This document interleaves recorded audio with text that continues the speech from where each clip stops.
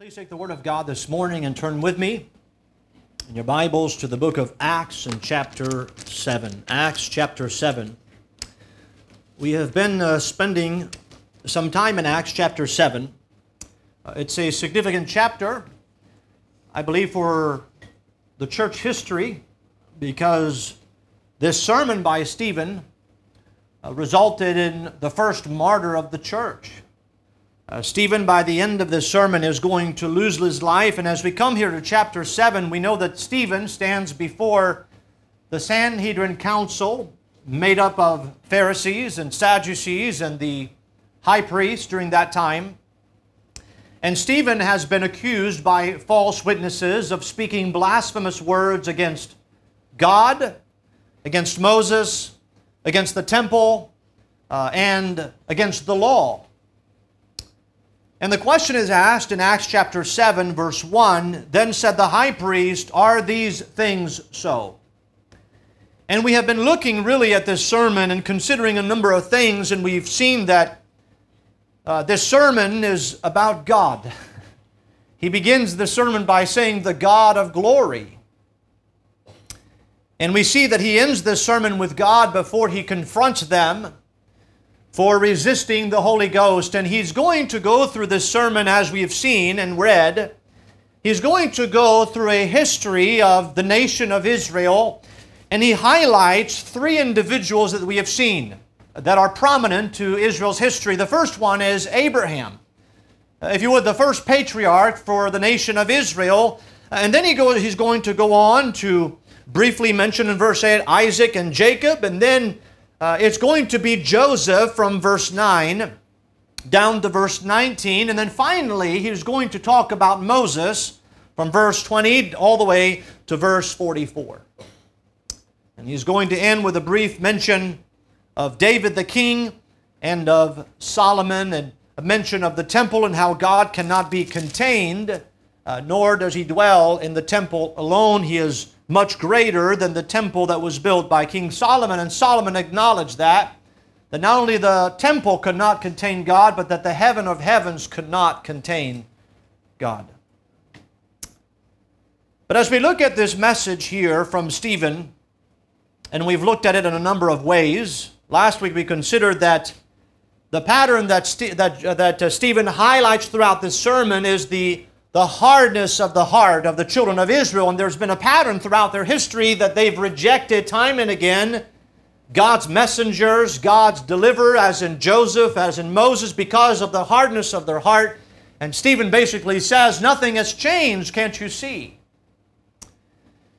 But I'm concerned as we look at this message, and I ask this question: why would Stephen go through all the pains of explaining the history of the nation of Israel? Why does he go through Abraham and Isaac and Jacob and Joseph and then Moses and God leading the children out of Egyptian bondage to go into the promised land, all the way to when the temple was built under the reign of King Solomon? And I would submit to you is because the history of Israel is very important for us. Not just for the nation of Israel. As we think about the Jews, the Pharisees, the scribes during that day, those who are part of the Sanhedrin Council, typically the Jews of that day prided themselves in a number of things, but let me mention at least three things that they prided themselves in. The first one was the land that they were in. They prided themselves because it was God that gave them that land. They looked at the Jews that were part of the diaspora that were scattered around the world. They were really mad and upset at them and hated them because they wouldn't come back to the land. The Jews also prided themselves in their, if you would, the patriarchs and their fathers. That's why they would mention to Jesus Christ, "We are Abraham's children. We are we listen to the law of Moses," and they held their patriarch in high esteem, but also they prided themselves in their covenants. And the covenants that God made with Abraham, with Isaac, with Jacob, reiterated and expanded. You see in the Davidic covenant later on. And so all those things they prided themselves in. And as we read here, I want us to deal with the history of Israel. And what I want to address here is that the reason why Stephen is going through all of the history of Israel is to show them Jesus Christ. Now, that's the purpose. And what he is showing them by that history is that they have missed altogether the purpose of Israel's history. What is the purpose of Israel's history? Why do we have the Old Testament? And why, as we look at those first century preachers, as in Peter and Stephen, who are the ones that we've seen preach up to this point, why do they make constant reference to Israel's history? Why do they make constant reference to the covenants? Why do they make constant reference to the patriarchs? Why do they do all of that? And the answer is very simple. To show the Lord Jesus Christ. In those covenants, in those patriarchs, in those promises. I want us to begin reading here. Notice with me as Stephen is going to answer the question by the high priest posed in verse 1. Are these things so? Those accusations that he is speaking blasphemous words against Moses, against the law, against the temple, against God. Stephen says this. He said, Men, brethren, and fathers, hearken, the God of glory appeared unto our father Abraham when he was in Mesopotamia, before he dwelt in Sharan, and said unto him, Get thee out of thy country and from thy kindred, and come into the land which I shall show thee. Then came he out of the land of the Chaldeans, and dwelt in Sharan, and from thence, when his father was dead, he removed him into this land wherein ye now dwell. And he gave them none inheritance in it, no, not so much as to set his foot on, yet he promised that he would give it to him for a possession, and to his seed after him, when as yet he had no child. And God spake on this wise, that his seed should sojourn in a strange land, that they should bring them into bondage, and entreat them evil 400 years. And the nation to whom they shall be in bondage will I judge, said God, and after that shall they come forth and serve me in this place. And he gave him, that's God gave Abraham, the covenant of circumcision, and to Abraham, and so Abraham begat Isaac, and circumcised him the 8th day, observing the covenant. And Isaac begat Jacob, and Jacob begat the 12 patriarchs. I want to bring your attention to verse 8, where the Bible says, He that is God gave him, Abraham, the covenant. I want to preach this morning on the Lord made a covenant. The Lord made a covenant. As we look at Acts chapter 7, and Stephen begins his message, he's going to go through Abraham all the way to King Solomon.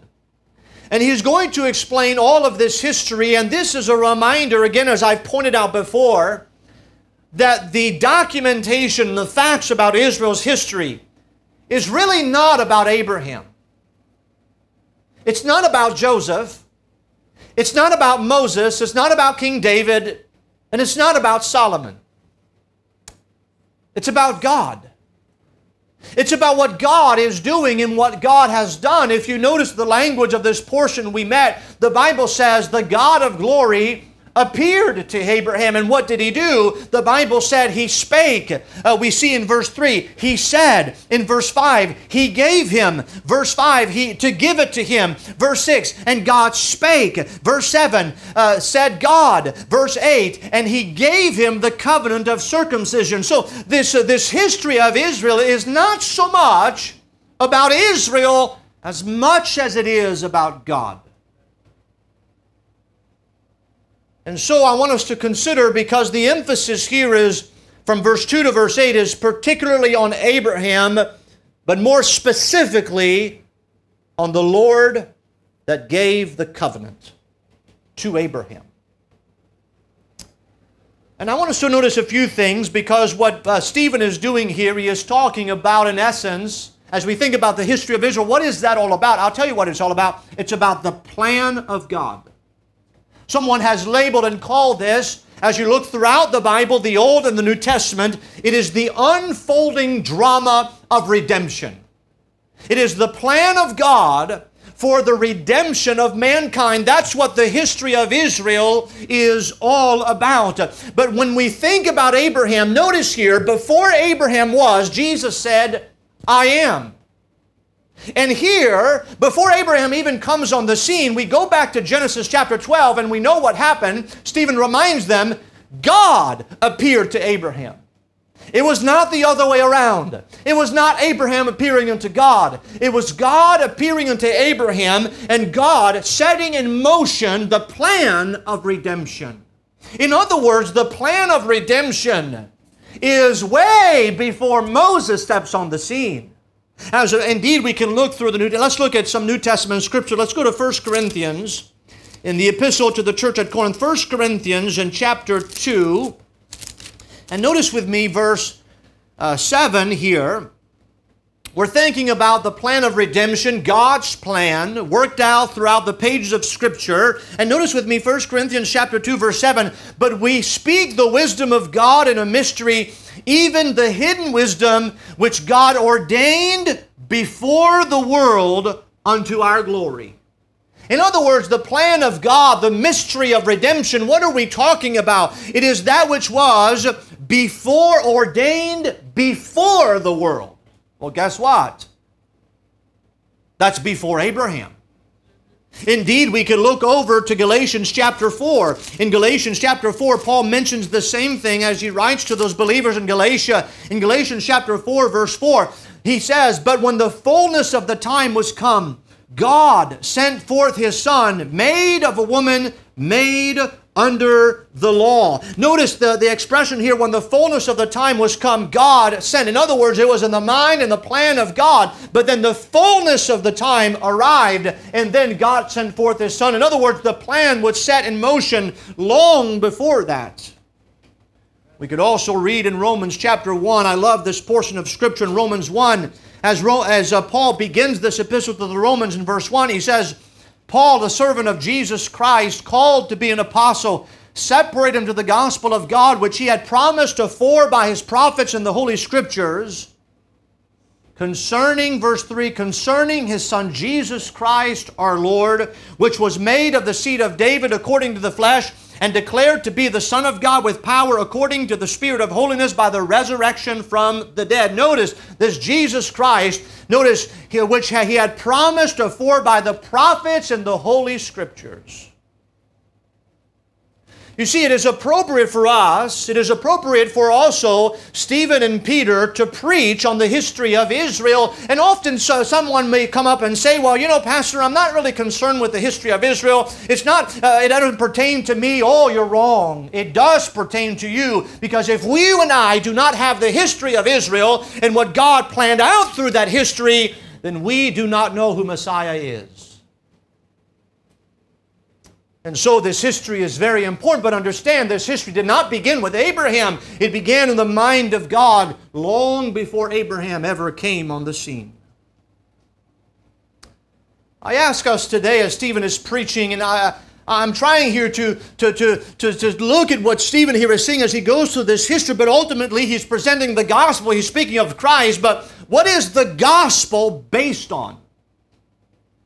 In other words, Stephen is attempting to show the Sanhedrin Council that the gospel that he is preaching is not anything new.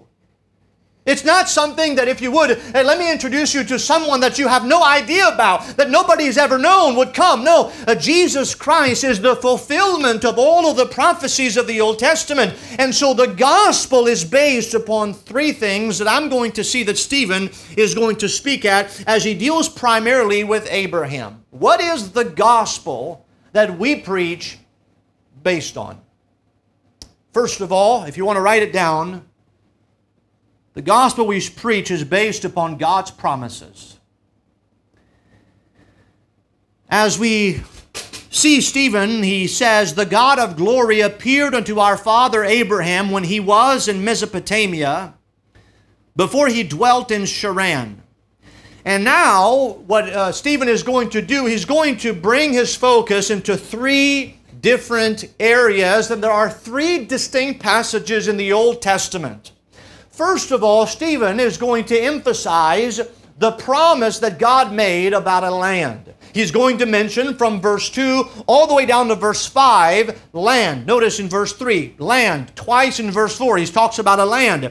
He talks about in verse 5, he gave it twice in verse 5 for a possession, again in verse 5. And so the land is the emphasis, but then God, Stephen moves in his sermon from the emphasis of the land, the promises God made concerning the land, and then he moves on to the prophecies of God.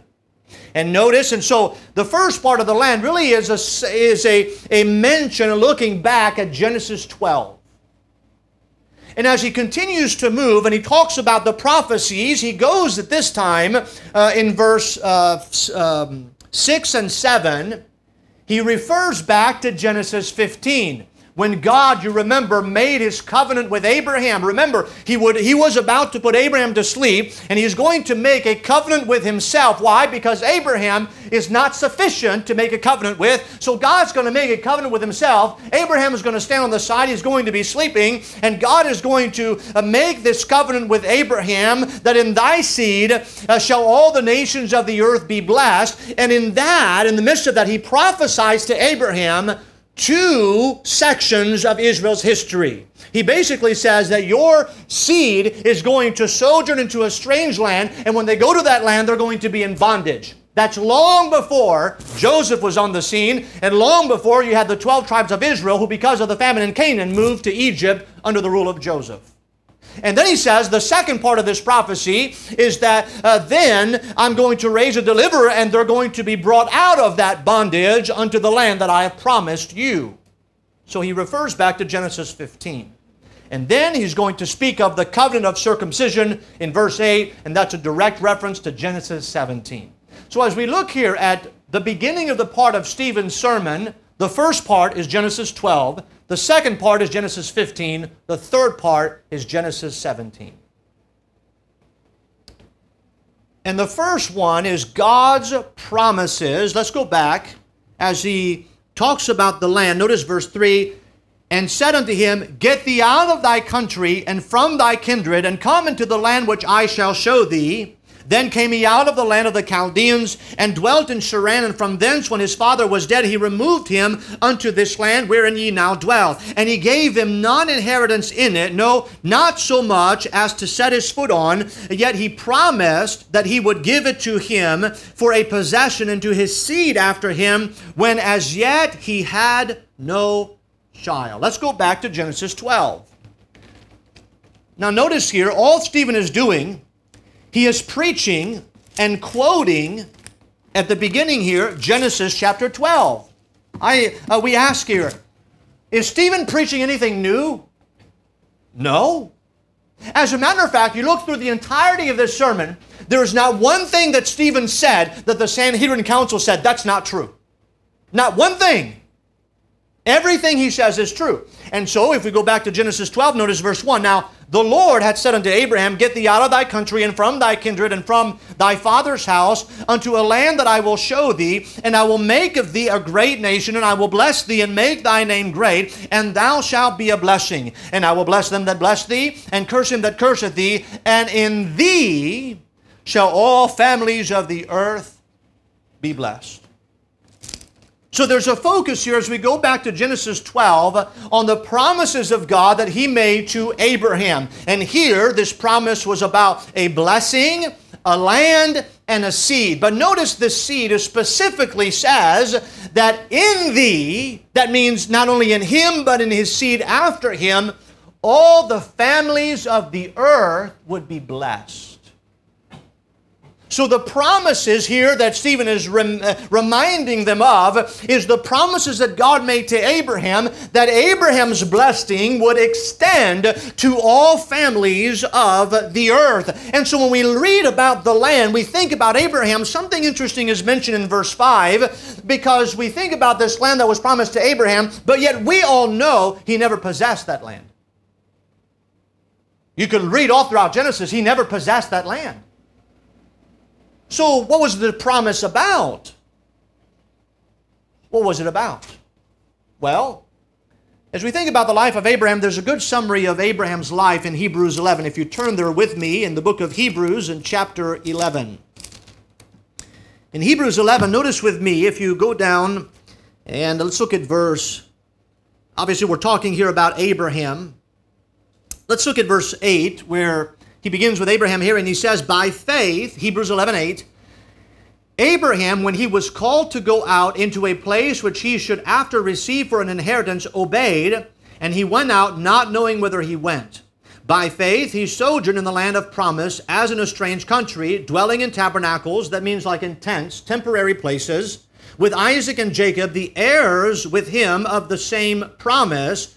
And so we look at that and we say, well, look, God promised him a land, but then he basically was a stranger in that land that God promised him. He dwelt in tabernacles and tents. In other words, it was temporary. There was never, if you would, a permanent place where God says, here, now you own it. I've given it to you. Here it is. Own it. No, there was a bunch of people living there.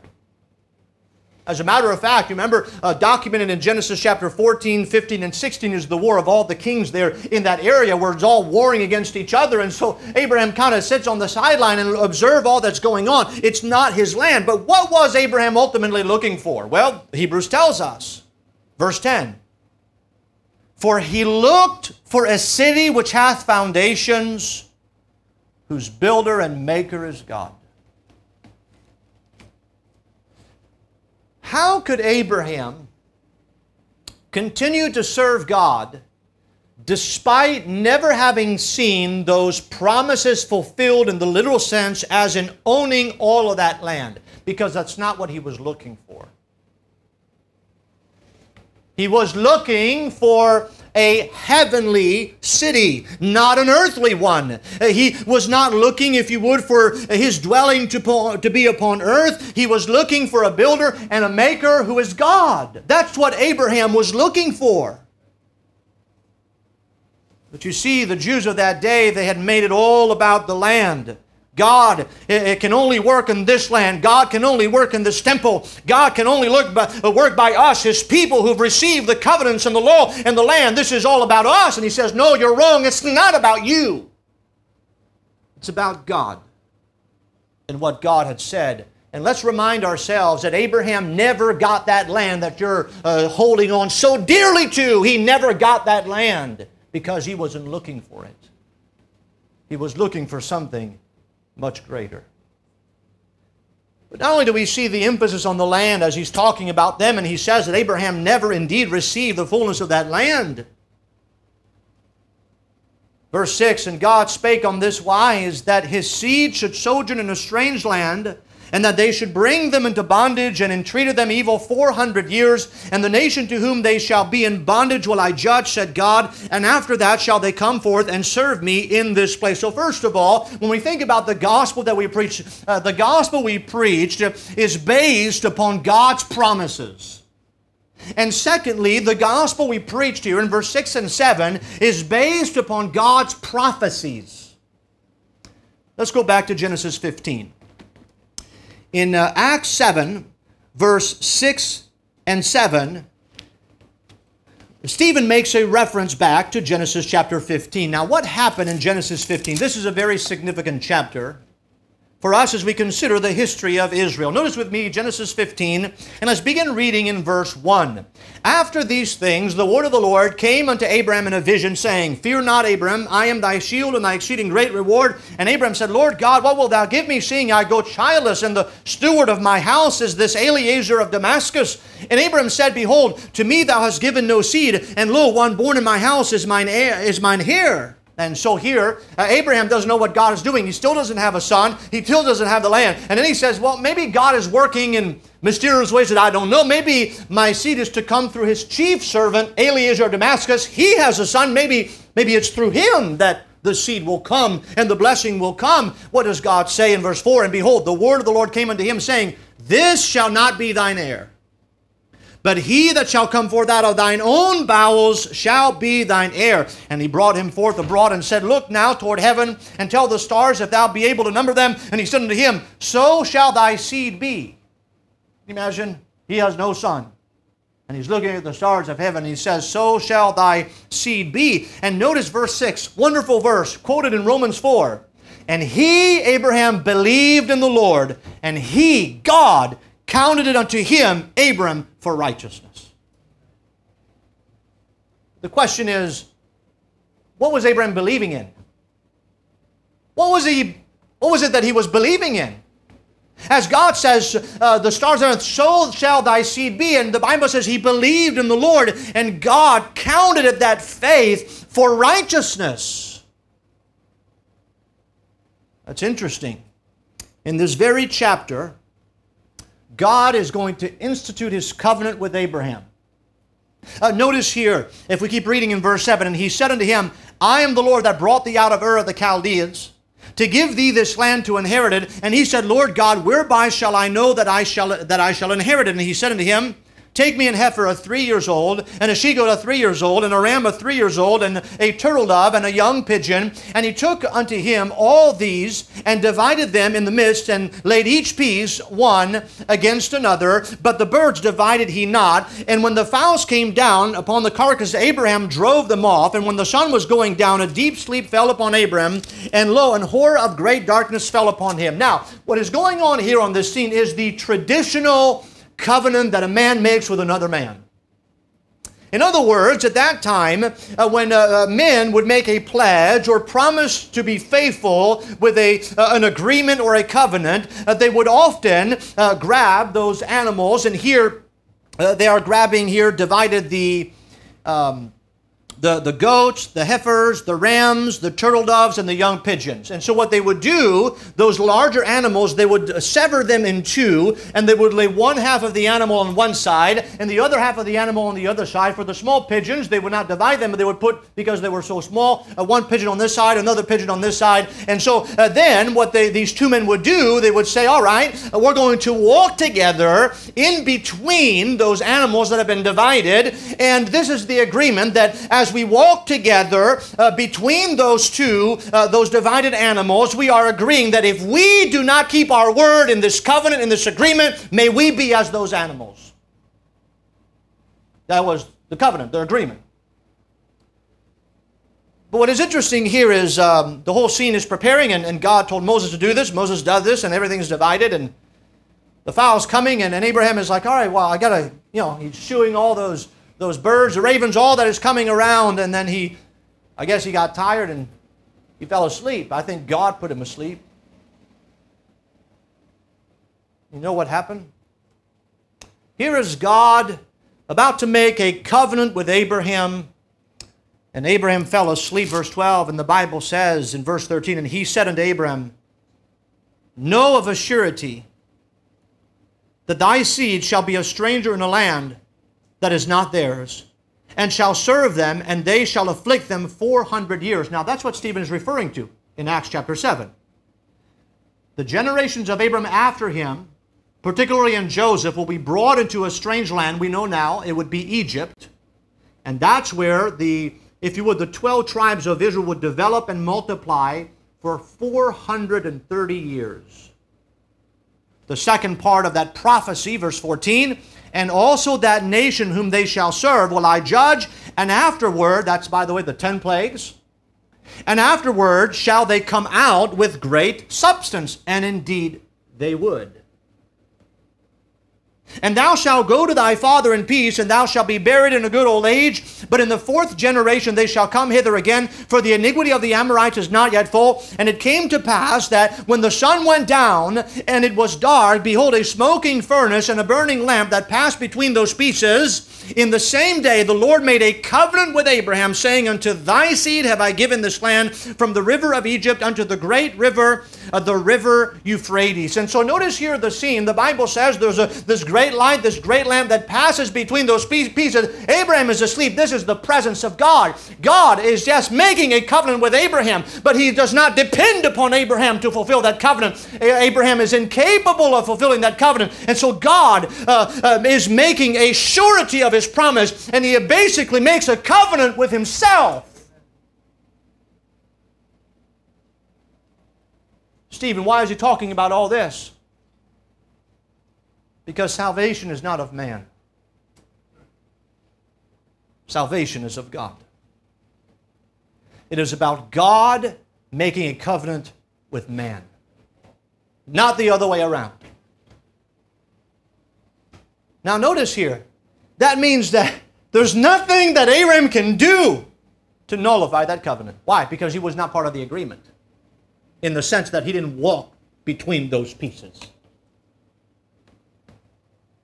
And so we have those prophecies that are mentioned at that moment when the covenant is made with Abraham, and God walks between those pieces. He says, your seed is going to be in bondage in a strange land. They're going to be there for 400 years. And then when the time appointed, they will be delivered from that bondage and go to that promised land. That is the promise I've made unto you. It's not based upon you, Abraham. It's based upon what I said.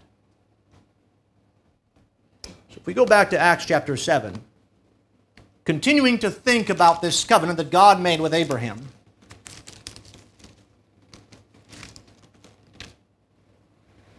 so we see that the gospel is based upon God's promises, that all families of the earth would be blessed in the seed of Abraham. The gospel is based upon God's prophecies, that God would fulfill what He said, and the fulfillment of prophecy is the proof that God did what He said He would do.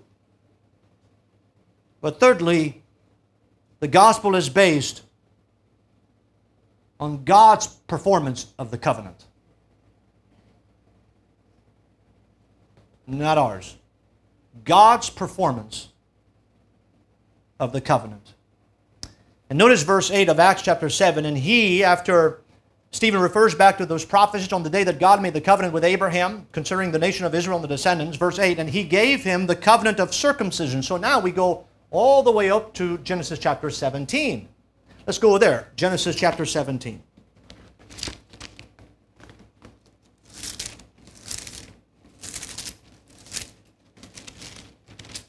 So Genesis 12, the covenant of Abraham is about the promises.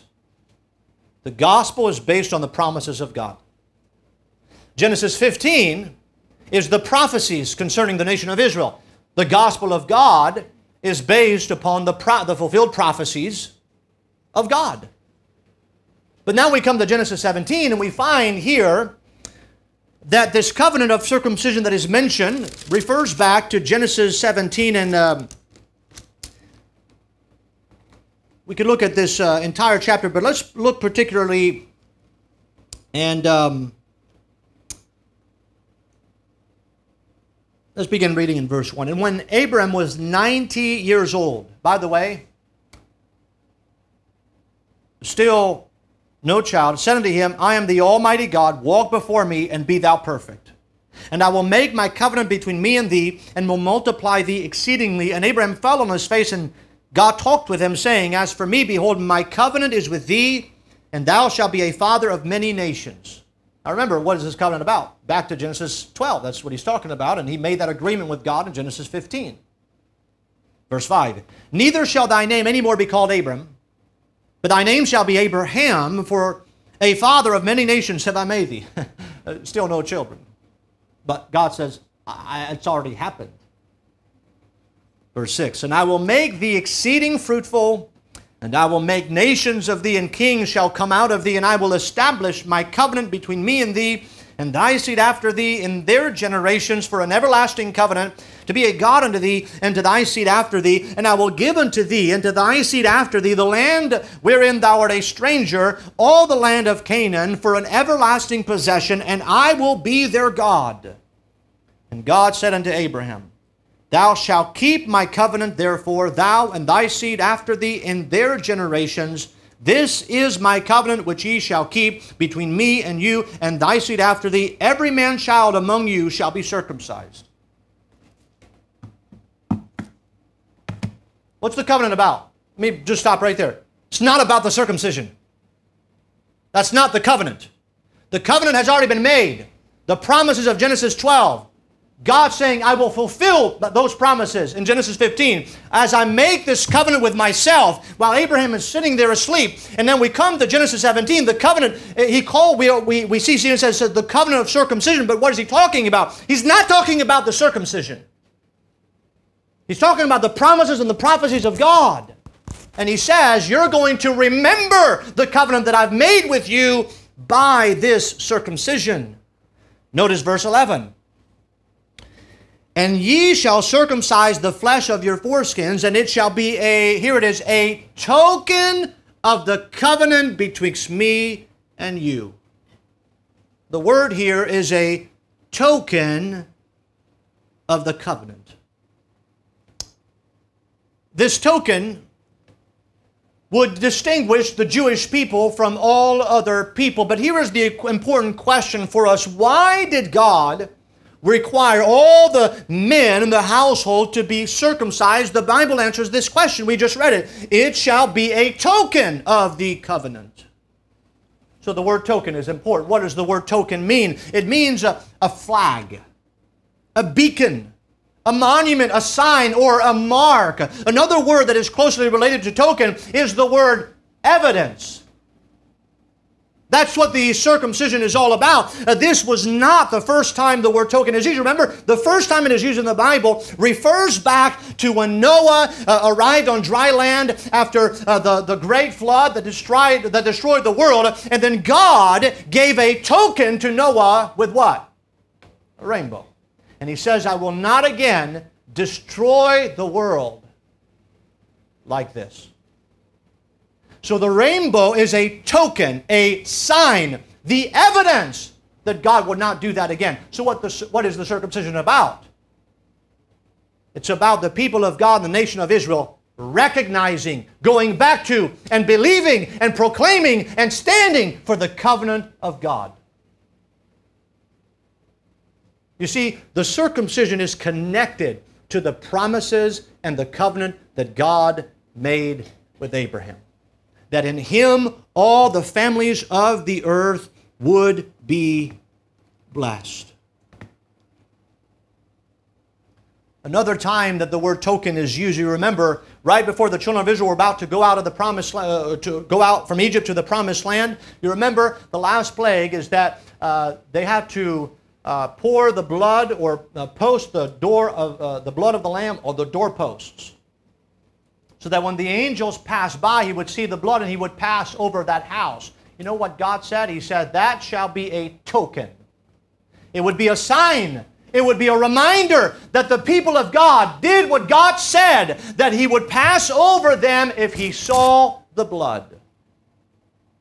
You see, a token in itself, as we see, is not, if you would, the deed itself. It is not that which is important, that which is done, that which is believed in. And so when Abraham, he circumcised all the male child that are part of his household, understand he did that because he believed in the promises of God. As you read throughout the New Testament, it is interesting that the covenant, in other words, notice in verse 8, and he gave him the covenant of circumcision, and so Abraham begat Isaac, and circumcised him the 8th day, and Isaac begat Jacob, and Jacob begat the 12 patriarchs. So every time they were circumcised, they were a reminder of what? Not the circumcision. It was a reminder of God's covenant with man.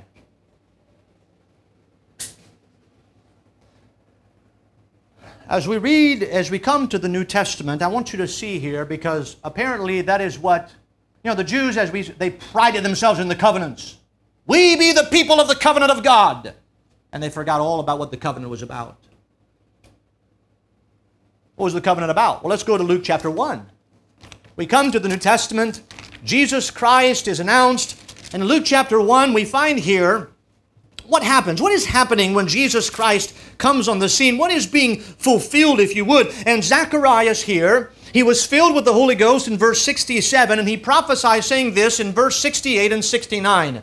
Blessed be the Lord God of Israel, for he hath visited and redeemed his people, and hath raised up an horn of salvation for us in the house of his servant David. For he spake by the mouth of his holy prophets, which have been since the world began, that we should be saved from our enemies and from the hand of all that hate us, to perform the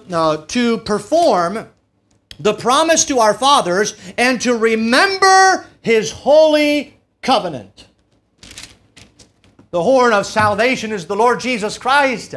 And so Zacharias sees that the Lord Jesus Christ comes on the scene, and he says, God has fulfilled his covenant with Israel. in the Lord Jesus Christ. God has done it. We've been waiting through it all those years. It's been prophesied. It's been promised. And here it is. This covenant is being fulfilled in the person of the Lord Jesus Christ. By the way, if you go to Acts chapter 3, amazing truth, Peter here, after he healed that lame man, notice what he says in Acts chapter 3. And if you go down to verse 25, the Bible says, "Ye are the children of the prophets, and of the covenant which God made with our fathers, saying unto Abraham, And in thy seed shall all the kindred of the earth be blessed. Unto you first God, having raised up his Son Jesus, sent him to bless you, in turning away every one of you from his iniquities." What is the covenant about? What is it that they had failed to remember? The promises of God that Messiah would come and he would turn all of them from their iniquities. That's the fulfillment of the covenant. If we go in Romans chapter 9, we read of Paul's great burden for the nation of Israel, who had rebelled and rejected the Messiah by an overwhelming majority, although there were many Jews that came to know the Lord. In Romans 9, and notice with me in verse 3, Paul says, "For I could wish that myself were accursed from Christ for my brethren, my kinsmen according to the flesh, who are Israelites, to whom pertaineth the adoption and the glory and the" what? "The covenants and the giving of the law and the service of God and the promises, whose are the fathers, and of whom as concerning the flesh Christ came, who is over all, God blessed forever. Amen." What was all the covenants about? It was about Christ coming. "In thy seed, Abraham, all nations of the earth would be blessed." I want you to turn with me to Galatians chapter 3. I appreciate you listening here as we're looking at this here. Galatians chapter 3. We're almost done here. Galatians 3, notice with me. Paul writes at length about Abraham. And notice what he says in Galatians 3 and verse 6. "Even as Abraham believed God, and it was counted to him for righteousness." What's that? Genesis 15. Remember that? Verse 7. "Know ye therefore that they which are of faith, the same are the children of Abraham? And the scripture, foreseeing that God would justify the heathen through faith, preached before the gospel unto Abraham." What was going on? What was God saying to Abraham? He was preaching the gospel to Abraham. Abraham did not see a son. He could not see those promises, but he believed in those promises, having not seen them. That's faith. Saying, "In thee shall all nations of the earth be blessed." So notice here, Paul attaches the gospel being preached unto Abraham to this saying, "In thee shall all nations of the earth be blessed." Verse 9. "So then, they which be of faith are blessed with faithful Abraham. For as many as are of the works of the law are under the curse. For it is written, Cursed is every one that continueth not in all things that are written in the book of the law to do them." It's interesting. I don't have time to go into that, but there's a distinction between the covenant that happened in Genesis 15 and the covenant that happened on Mount Sinai. The covenant that happened in Genesis 15 is unconditional. It does not depend upon man. The covenant that God made at Sinai is conditional. If you do this, you're cursed. If you obey me, you're blessed. If you don't, you're cursed. That's conditional. But the covenant that God made in Genesis 15 is unconditional. It is not dependent on man's work. It's dependent upon what God has done.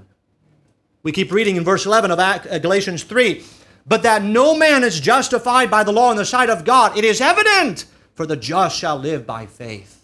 And the law is not of faith, but the man that doeth them shall live in them. Christ hath redeemed us from the curse of the law, being made a curse for us. For it is written, Cursed is every one that hangeth on a tree, that the blessing of Abraham might come on the Gentiles through Jesus Christ, that we might receive the promise of the Spirit through faith. Brethren, I speak after the manner of men, though it be but a man's covenant, yet if it be confirmed, no man disannulleth or addeth thereto."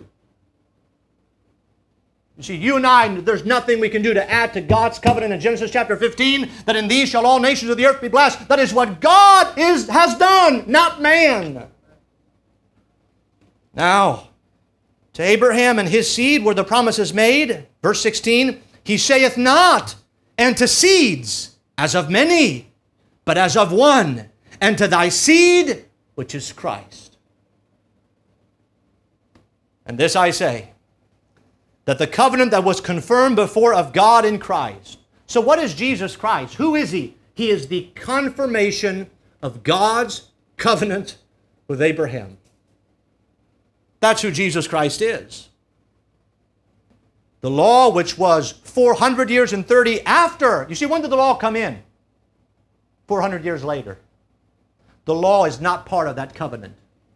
You cannot be redeemed by your works. You are not good enough. Keeping the law is a condition of God, but it does not give you everlasting life. Everlasting life and forgiveness in the Lord Jesus Christ is only based upon the work of God on our behalf. Notice, that law that came in 400 years later cannot disannul, that it should make the promises of none effect. In other words, when the law comes in 400 years and God says, you do this and you don't do this and you have to keep my law. If you keep my law, you are blessed. If you don't keep my law, you're accursed. That's a temporal thing. It has nothing to do with the covenant that was established in Genesis chapter 15, because he says the law does not disannul, it does not reject, it does not do away with God's unconditional covenant. And it never will, by the way. So how can we sum up what Stephen is saying when he talks about the covenant of God? Let's go and we'll be done to 2 Corinthians chapter 5. 2 Corinthians chapter 5.